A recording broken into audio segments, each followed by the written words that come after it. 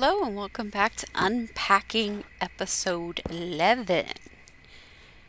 I am excited to be back doing unpacking, and I'll be quite honest, I know my channel doesn't show it because I uploaded videos ahead of time, but I took a couple days off. That is because I got prescribed an ADHD med, which I talked about in my last unpacking video. And I was told there'd be side effects, but man, they kicked my booty. Just a lot of nausea, dizziness, and stuff like that. So it's been a lot of... I have chronic health conditions. Why can't I put that up there with them? Why did things get moved from where I put them? Anyway, I have a lot of chronic health conditions as it is. I'm very used to listening to my body, so it just took some adjusting, like eating a lot more small meals through the day. You just don't feel hungry a lot when you're taking these kind of medicines. And I notice I also can't eat as much, which, not a bad thing. I do need to lose weight, but I need to make sure I don't lose weight too quickly. So yeah. Anyway, it looks like our main character here has had somebody move in. I'm guessing a girlfriend, based on the stuff that's been unpacked. That's very cute. Oh, so I said I would give an update. I was put on a very low dose. So... I still have some ADHD symptoms. I'm sure you can tell I'm a lot more subdued. A friend of mine described it as my personality's normally at like an 11. My energy level, my personality's normally at an 11, and now it's more at like a 3.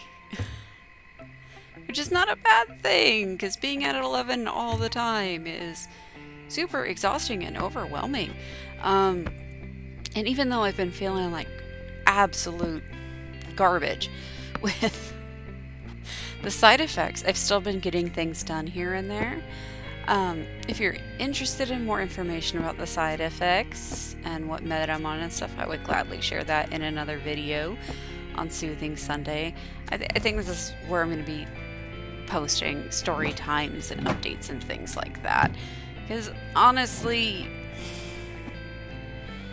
I don't feel like I have much I can say about the gameplay. And I feel like it's more fun to just watch the game. Because again, I record this ahead of time because of my schedule. I think it's more fun to watch the gameplay happen and just kind of talk. So I'm watching this while you're watching it, by the way. I am the one that played it, but I played it last week, so it's been a while.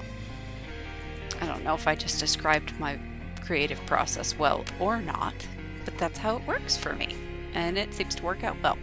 Anyway, so yeah, it's,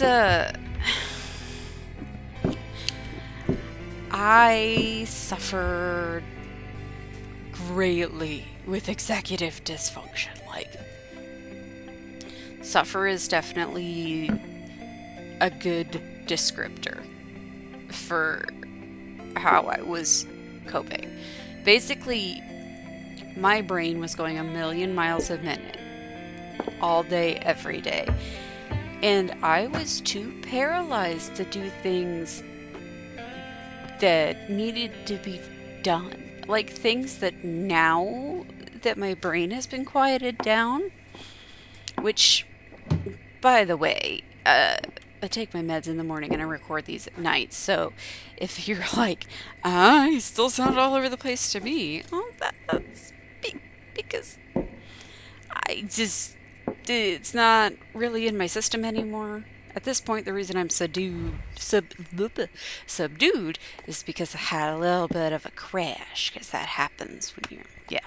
Anyway, I'm okay with that. I'm okay with letting my ADHD come out and give me a little more personality. Because let me tell you, during the day, I'm still there. I'm still me. Like I said, it's just going from like an 11 to a 3.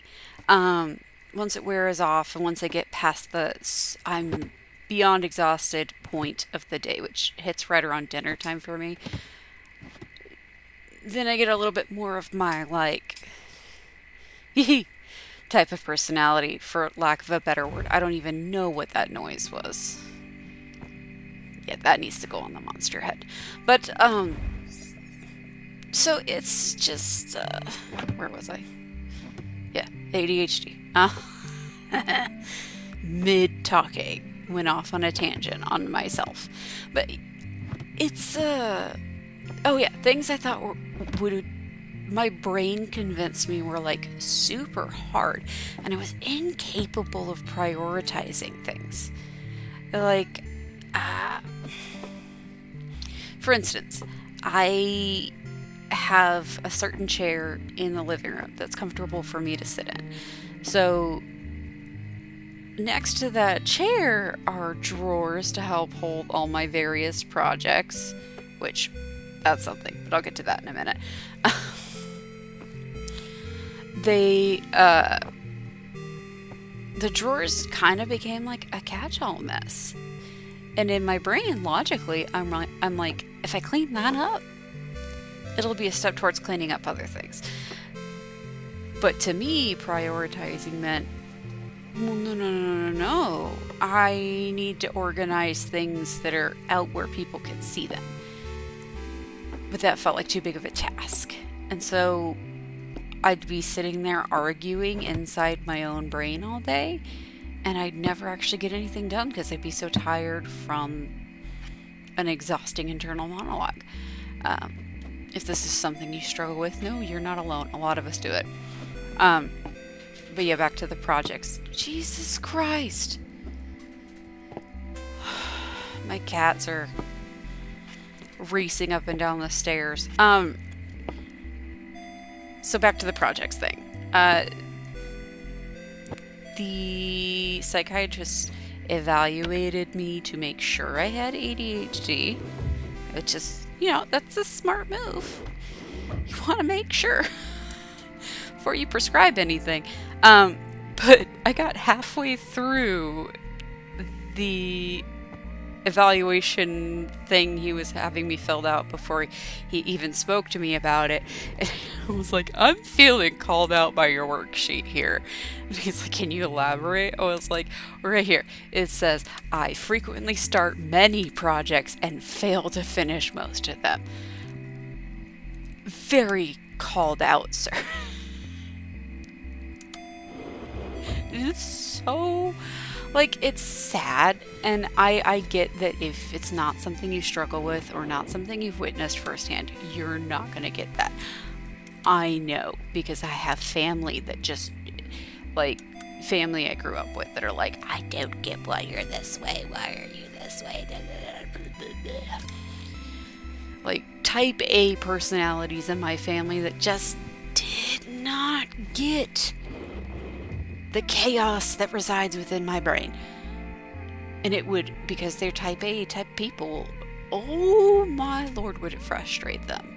Like, I've talked before about how my OCD makes me fairly type A at times, but there's a lot of places where I'm not type A with my OCD. Because OCD is not all about freaking out and needing things to be perfectly cleaned and organized. That's not how that works. OCD is a lot more than that. But anyway, it's a lot of times the people that don't understand, they're like, I'll grow up. I'll grow up. I've been told that so many times in my life. And it's like, unless you've experienced it firsthand because it's your actual life, or, like in the case of my husband, you see it firsthand in what somebody else is going through, especially on a day-to-day basis, you're not going to get it. you're really not. It really is like there's things going on in the brain. There's actual chemical stuff at play. And much like many things in the world, if homemade is not possible, i.e. making your own chemicals is not possible, then store-bought, or in this case, prescription, is fine. Don't let anyone tell you otherwise or shame you. Even your own brain, because trust me, my brain tried to bully me about that, and I looked up, like, how do normal people feel when they take ADHD? You know, neurotypical people, and it's like, well, that description sounds like me without taking my meds. And then it's like, well, if you have ADHD and you take this medication, then you're gonna feel subdued. And yeah, I do. I feel like I took a Xanax, to be honest with you. I've taken those once or twice. I have severe flying anxiety, so they prescribed that. But yeah, just calm. Like, I say it's subdued, but it's just like my personality's toned down. My loudness is turned down. I tend to be a very loud person, but I'm still me. I'm still creative. The chaos is more controlled. There's still chaos.